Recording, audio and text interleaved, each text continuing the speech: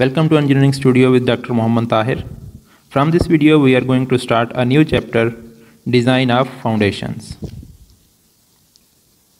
In this chapter, we will cover following contents: type of foundations, limit states or failure modes and design considerations, general procedure for footing design, design of isolated footings subjected to concentric loads, design of isolated footings subjected to eccentric loads, design of combined footings.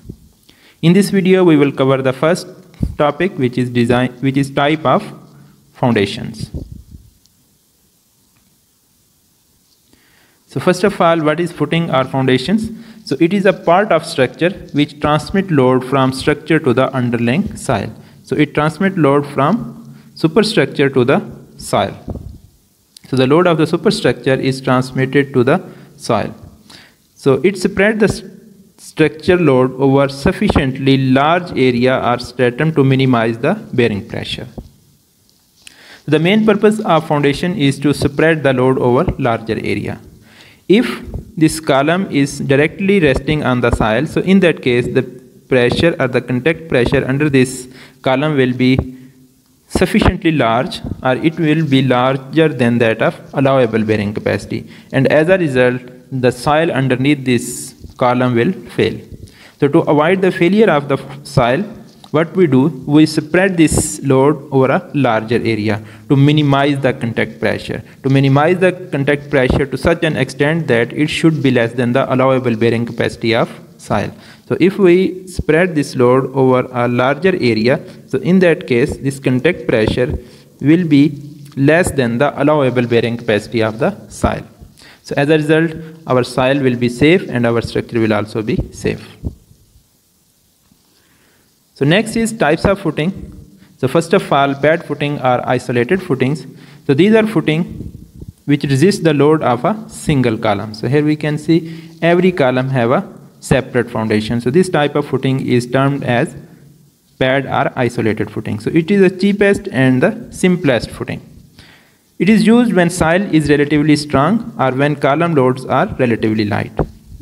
The required area of footing is less. So as the applied load is less or the soil is strong, as a result the required area of footing will be less. And if the columns are at a sufficient distance center to center, so in that case the distance between, or the clear distance between these footings will be sufficient, and we can separate the footing of all the columns. So normally square or rectangular shapes in plane are used for isolated footings. So if we talk in the elevations, so it can be either rectangular or it can be stepped like this, or it can be tapered.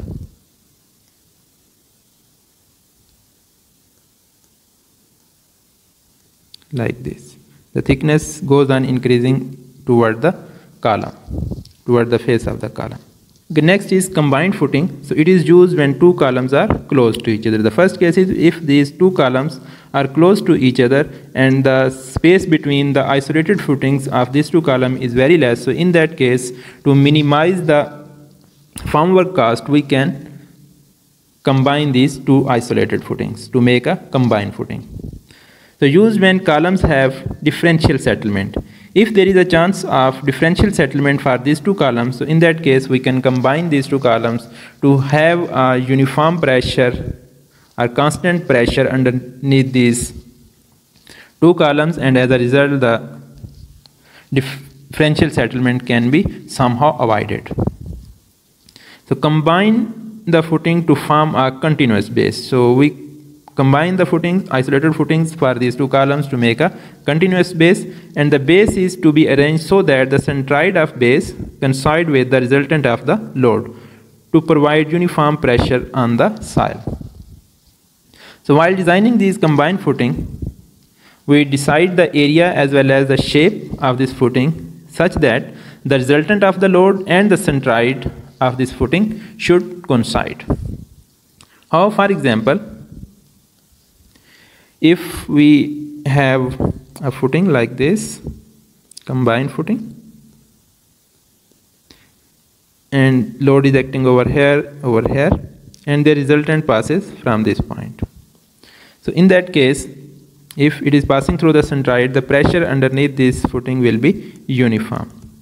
But in case of edge column, if we have a edge column like this, one column over here and the other column over here, so in that case, the resultant will be, if both the column load are same, the resultant will be halfway between these two columns, and the centroid may lie over here.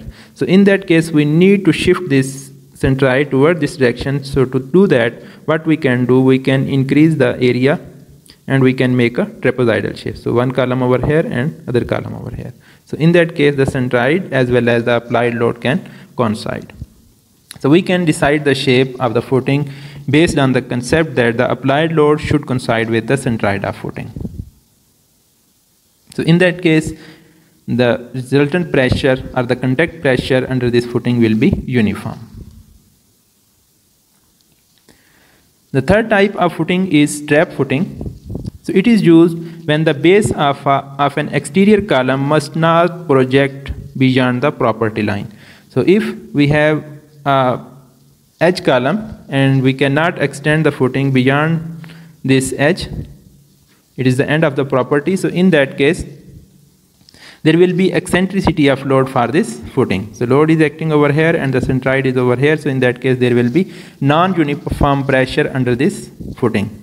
And this footing can overturn. So to avoid the overturning of such type of footing, we can combine this footing with the footing of interior column, or we can join these two footings with the help of a strap beam. So if we join these two footings, the footing of interior column and the edge column with the help of a strap beam, so then this type of footing will be termed as strap footing.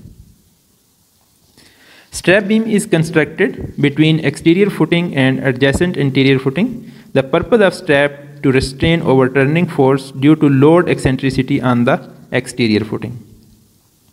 Base area of the footing are proportioned based on the bearing pressure. So the area of this footing as well as the area of this footing will be decided based on the bearing pressure. The bearing pressure under this footing as well as under this footing should be less than the allowable bearing capacity. Resultant of the loads on the two footings should pass through the centroid of the area. So the resultant of these two loads, the load on this column as well as on this column, should pass through the centroid of this area. Area of this one and area of this one, if we combine these two areas, so it should pass through the centroid of these two areas. So we need this assumption, or we need this consideration to have the constant pressure under these footings. The strap beam between the two footings should not bear against the soil. So this strap beam should not resist any pressure, or there should be no contact pressure at this strap footing. So to avoid the pressure on this strap footing, we can do it like this. Construct a footing over here, edge footing, and the other footing here. But the strap should be started at some height. So leave some clear gap between these two footings at the bottom of the strap. So in that case, the soil will be over here, so there will be gap between soil as well as the bottom of the strap footing, and there will be no pressure. Okay, next is strip footing or continuous footing.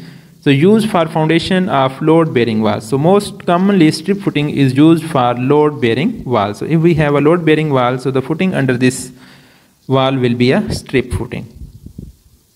It is also used when pad footings for number of columns are closely spaced. So if we have a number of columns and the isolated footings or pad footing for these columns are closely spaced, so in that case, to minimize the formwork cost, we can combine these footings to make a strip footing. So like here as well as like here. So also used on weak ground to increase foundation bearing area. Or if the soil is weak, so in that case, to increase the bearing area, we can combine the footing of different columns.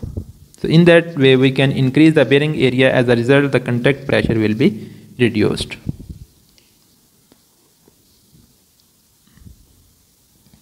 So fifth type of footing is raft foundation. So it is a combined footing which cover whole building. So we can provide a footing, a combined footing, or a footing like a slab under the whole building. So it supports all walls as well as columns. So it is useful where columns load are heavy or bearing capacity is low, need large base. So if we have large area requirement for the base of the column, and these base of the columns are closely spaced in both the directions, so in that case we can combine all these isolated footings to make a single footing. So in that case the footing will be economized because less formwork will be required, as well as less detailing or less cutting of the reinforcement will be required. So we can take the benefit of that and we can combine all those footings, all those isolated as well as strip footings. So this is one case. And the other case, if there is a chance of differential settlement. So to avoid the differential settlement, or if it is difficult to avoid the differential settlement, so in that case we can use these raft foundations.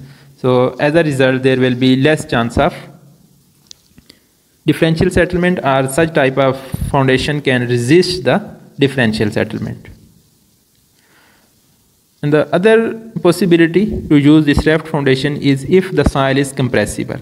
If soil is compressible, so definitely there will be more chance of differential settlement. The columns having larger load are susceptible to more settlement. So in that case the structure can have stresses because of the settlement and may have cracks. So to avoid that type of cracks or failure, we can combine all the footings, all the isolated footings to make a raft foundation, and as a result our structure will have equal settlement which will not harm the structure.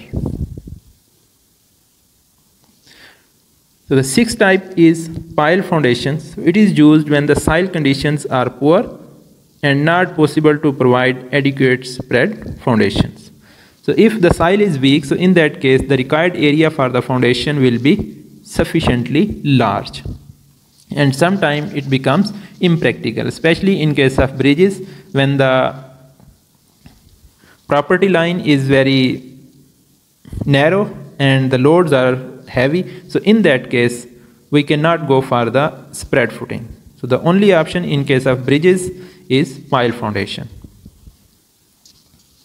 So the more economic to be used when soil bearing stratum rock is deeper than the 3 meters. So if the rock is not on the upper layer, so the hard stratum is available at some distance or at some depth from the ground level, so in that case we can use these piles. Pile load can either be transmitted to a stiff bearing layer by end bearing or by friction along the length of the pile. So we can have two types of piles based on the soil condition. If we have hard strata available, so in that case we can use end bearing piles and we can rest those piles on that hard strata, and the load will be transmitted by the end bearing. And if we don't have any hard rock available at sufficient depth, so in that case we need to use the friction piles. So the load will be resisted by the friction between the pile as well as the soil. So we need to use friction piles.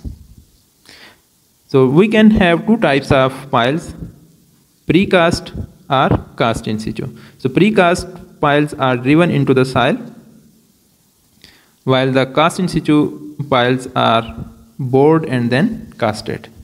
We drill a hole and then cast the pile in that hole. Okay, next is limit states and failure modes. This will be covered in the next video.